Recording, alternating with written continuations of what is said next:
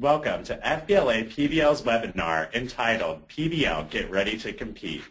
Barbara Small, Education Director, will be reviewing the new events as well as giving some tips for winning. My name is Beau Cobb and I serve as PBL's National Secretary. I will be serving as a moderator this afternoon. We encourage you to submit your questions at any time during this broadcast using the GoToWebinar toolbar at the top right of your screen. We will go over questions at the end of this presentation.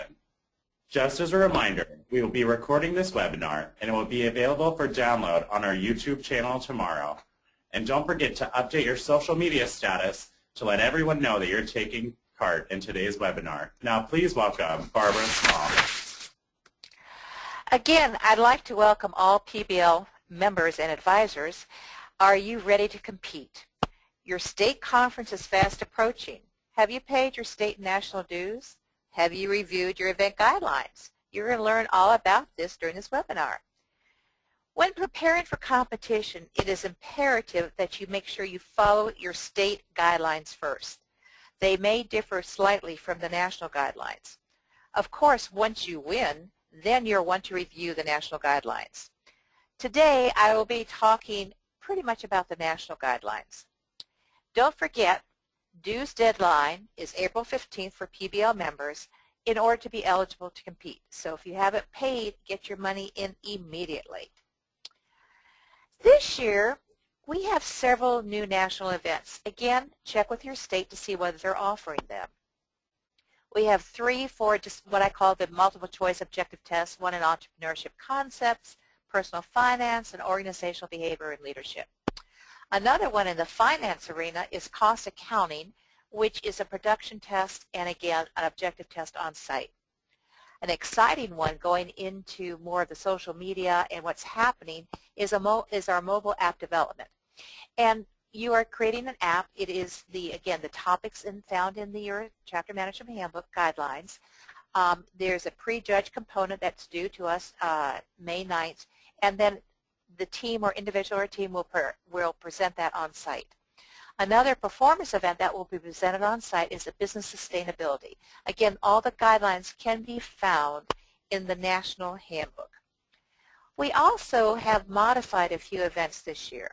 One, which many of you are doing right now and asking a lot of questions, is our desktop publishing. The topic or projects in the book. You've had all year to work on it, and you will submit it to your state for pre-judging. And then you should be taking probably at your state an online test or an objective test. Business law now we have made into a two-parter. It could be a 1 to 3 member team, a collaborative test on site at national, but also it's a role play. So at the national level or even state level, you need to check to see whether you have a role play component at your state level. But for the national level, the top 15 scoring teams will advance to the role play.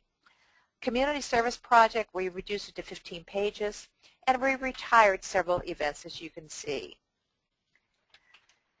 Let's talk about, we've talked about events, but what really should you study? The one question I always get is, what should I be studying? Well, for the ones that haven't found it yet, we have online the PBL Competitive Events Online Reference Guide. If you just go onto our website and click on PBL and Competitive Events, you're going to see this link. It has a tremendous amount of information, which I'll share with you in the next slide. You also have a PBL Competitive Events Study Guide. Now, we do these every 3 years, so it doesn't have all the new events in it. We've tried to help a little bit, but it doesn't have all the new events. We'll be doing a new one that will be on sale starting this summer. Of course, internet searches for questions, variety of textbooks. Also, have you find other people that may have taken the test your event you're in your PBL chapter and ask them. When we're talking about our objective test a little bit, let's talk about what we call the online objective test. Now, at the national level, you will be using a computer to take your 100-question multiple choice test. You know, networking concepts, hospitality. You also will be doing what we call the collaborative test. Like, for example, hospitality management is a 1 to 3 member team. So if there's 2 or 3 of you at the national level, you'll be sharing one computer and taking the test. And like I said, the top 15 then teams advance to the finals. But Remember I was mentioning about the online reference guide. I want to show you an example of what you're going to find on it and how important it is for you to do. What we're going to see now is what we call the competencies task for accounting principles. I'm waiting for the slide to change, and we'll see it in a minute. But the online reference guide will show you several things. Number one, it gives you a few sample questions. It will give you, if it's a case event, we'll give you a sample case. And we also have some videos for you to review of people presenting the cases. And we've tried to give as much as we can other links. But the one thing, if you're especially taking a written test, is if you look under the performance indicators there, we use the jargon in the educational jargon, competencies and tasks. This is what we send out to the test writers. In other words, one of the parts of accounting principles is accounts payable and receivable. Well, that's such a broad topic. What are the things that you should know about it? And that's what we call tasks. So if you're studying for an objective test, you need to go onto the website.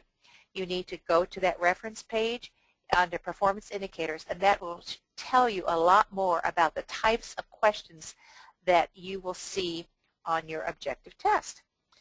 Now, let's talk about a few more test-taking tools, or tips, I should say. All of you are so used to using the internet and Google searches. Now, keep in mind, when you're taking a test on site, if we see you going out to Google, you will be disqualified. But Google searches are invaluable for looking for information. For example, we just Googled test-taking tips. So here are some test-taking tips that give you some things when you're taking a multiple-choice test. What should you look for? For example, read the question before you look at the answer. Eliminate answers you know aren't correct. Normally on a multiple-choice test, you always have a couple answers you know are not correct. Read all of your choices before choosing an answer. Believe it or not, usually the first choice you pick is the correct one. Don't second-guess yourself. A positive choice is more likely to be true than a negative one. And often the question or the distractor that has the most information is usually the correct information. And of course, remember, and when you're taking any type of performance events or testing events, always arrive a few minutes early. Make sure you know where everything is, but also dress code. Make sure you are appropriately dressed before you enter so you don't lose points or get disqualified. Another portion for you are interview events. For PBL, you actually have 3 interview events, one called job interview. Now, interview events are fun to do and prepare you for your future jobs. A couple things you have to know about, though, is that you have to pre-submit to us at the national level once you win your state your 6 copies of a resume, your cover letter, and job application. And you're going to check with your state advisor to find out how you're going to get them to us. But for the job interview, you are applying for a business or a business-related job of a company of your choice.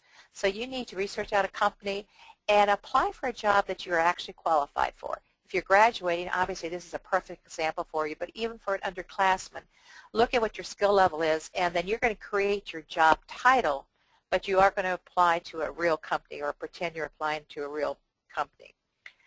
And make every effort when you're looking at a company. If the judge asks you, well, what type of company is this, you need to be able to tell them. The other 2 interview events are the Future Business Executive and Future Business Educator. Again, you still need to send your resume and cover letters in.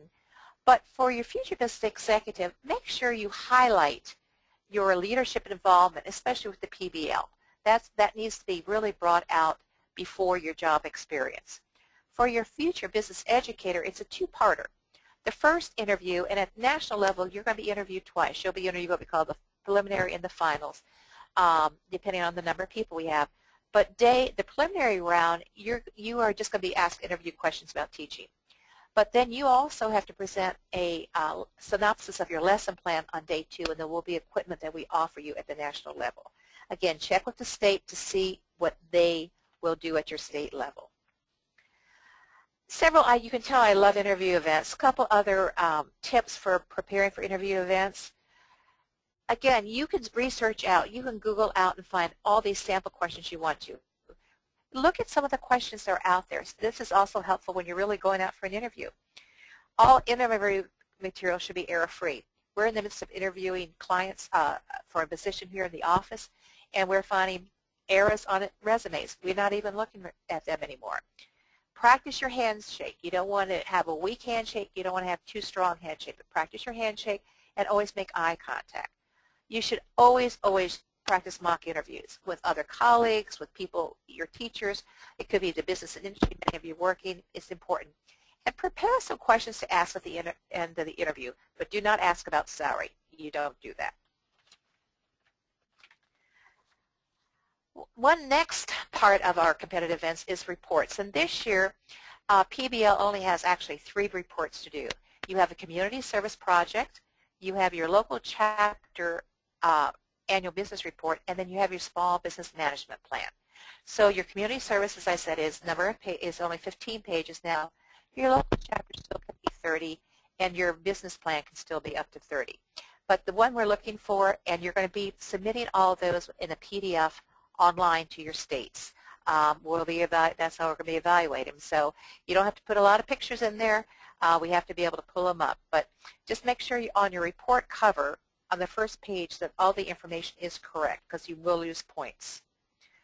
Now, one of the major types of events we have are what we call the performance events. And we have 2 types. We have the collaborative tests, which I mentioned before. For example, hospitality management, human resource management.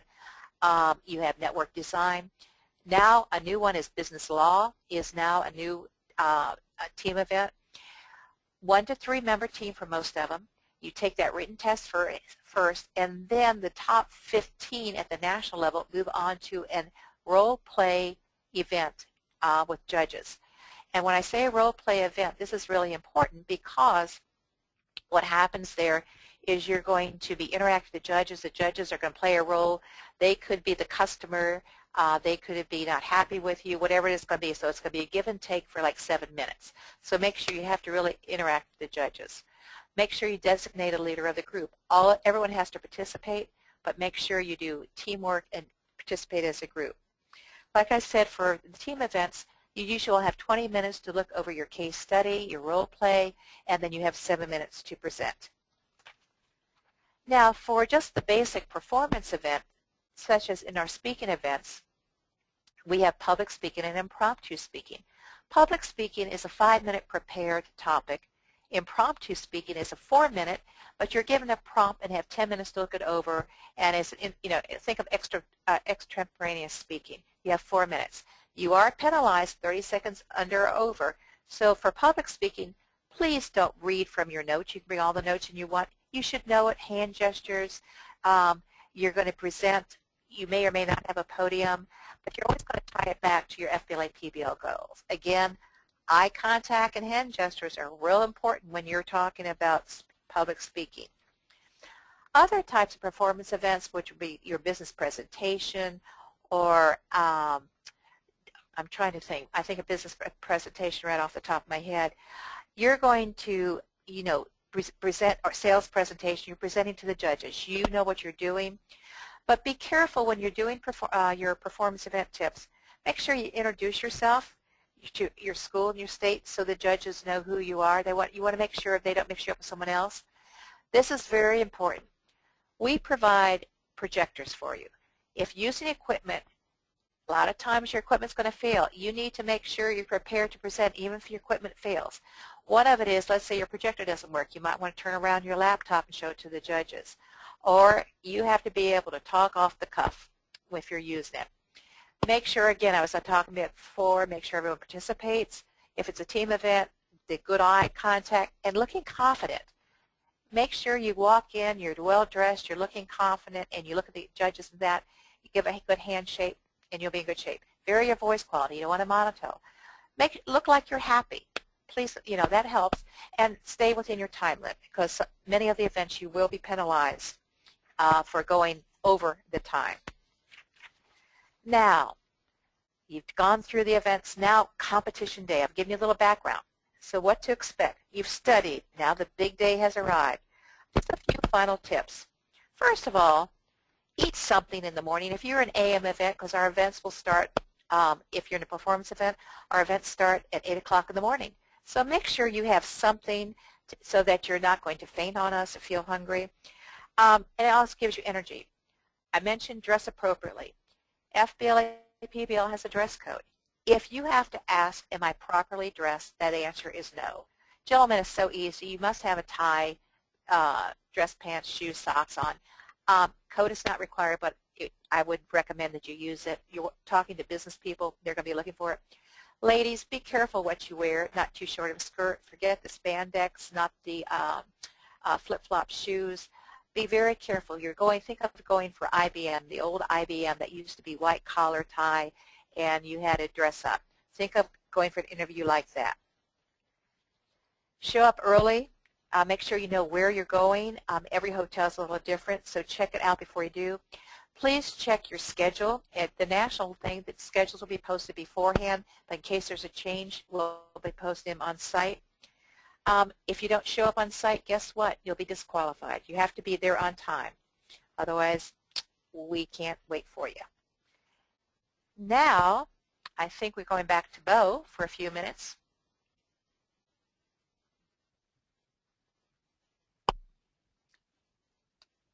Beau, we can't hear you. You're not on.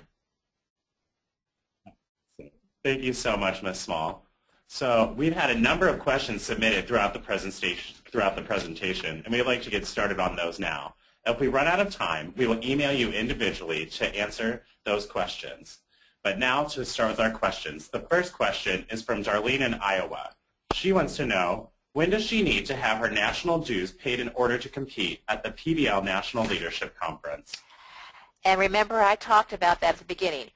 Everything has to be received by us by April 15th, and you should have paid dues by now. So if you haven't paid your dues and you're competing at your state, you need to get those state and national dues in ASAP.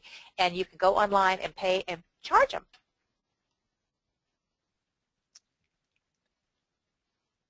Sounds good. Oh, Make you're sure off. to go out there Okay. and pay your dues, everybody. So Drew from Wisconsin wants to know, how many competitive events can he enter at the national level? That's a great question. Again, at your state, you might be able to do 3, 4, or 5. At the national competition, all PBL members may enter any 2 events. Team events, online events, mix and match, it doesn't make any difference. So you are allowed to enter 2 events at the national level. All right. So Susan from Arkansas is preparing for a future business executive event and would like to have some tips on preparing her resume for this competition. Any tips for her, Barb? Well, one of the things, I mentioned something about you need to highlight your leadership experiences first, because as an executive, they're going to be looking at look at your rating sheet. Again, on the website or in your handbook, you're going to see a rating sheet. Look that over, and that's what the judges are going to be used to score you. But make sure you look at, obviously, your education. You're going to highlight your leadership skills, and then obviously you're going to also put in your work skills. You don't need to put references. That's not necessary. But think about the job you're applying for, and you want to make sure that you cover those skills within your resume. And your cover letter. Cover letter, make sure there's no errors. That's all I can tell you. If there's a typo, make sure it's formatted correctly. Have someone else look it over and help you. One of your advisors can help you. Another great thing just to mention that members can do is a lot of universities have a career service center that they can go to, and they can actually have them review their resumes. I know that at a lot of the universities I've been to so far that they have.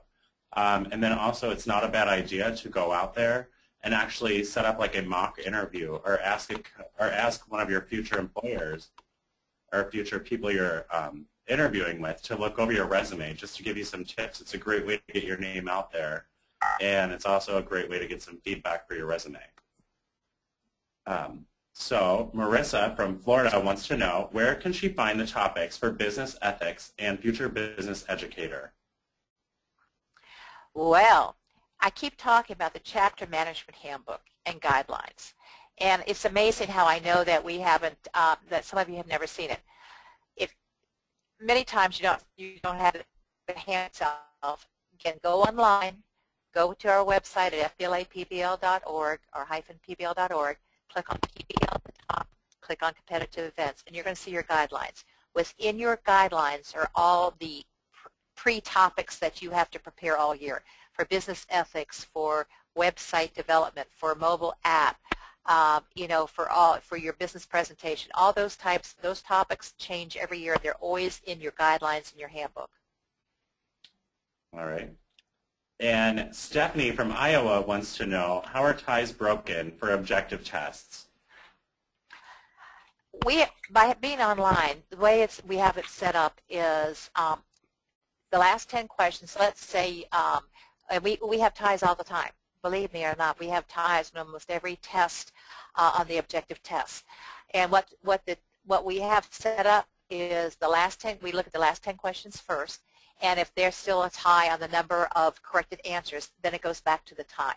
But it's automatically broken since it is a computer-based system. Sounds good. And Lewis from Tennessee would like to know if he can bring a calculator for his financial concepts test. The difference between FBLA and PBL, we have a lot of financial, for all your accounting and finance and stats tests, you're allowed to bring a financial calculator. For all the other events, if a calculator is necessary, we have a cute little calculator sitting by your computer, and or the program has a computer, but you may bring a finance calculator for what accounting professionals, accounting analysis, I want to say financial concepts, financial services, and business stats. Whatever the accounting, finance, and the stats test, you can bring a financial calculator. Sounds good. It looks like we have time for one more question. So if we run out of time and are unable to answer your question, you can always contact education@fbla.org. So for the last question, Lynn from Illinois wants to know if she has to bring her own equipment for her performance event. Again, we will provide for the ones that allow equipment. We will have, if the event allows, we'll have internet access for you. We'll have a screen. We will provide an LCD projector. But be careful, if you're using a Macintosh Apple product, you're going to have to bring the connector with you because we don't have a connector. We're just only connecting to a PC.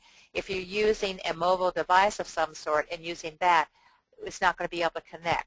You're also able, if you want to, bring your own LCD, your own projector, but you are responsible for your computer or computer-related equipment to use. All right. Well, it looks like that's all the time we have for today. So on behalf of this year's PBL National Officer Team, I would like to personally invite you to attend this year's National Leadership Conference, which will be held in Nashville, Tennessee. Also, don't forget that you can find all of the past webinars archived on our YouTube channel, as well as on the National Website Media Gallery. They're a great resource to include in your next chapter meeting. Thank you all for attending, and I hope you have a great week, and I'm looking forward to seeing you all in Nashville, Tennessee.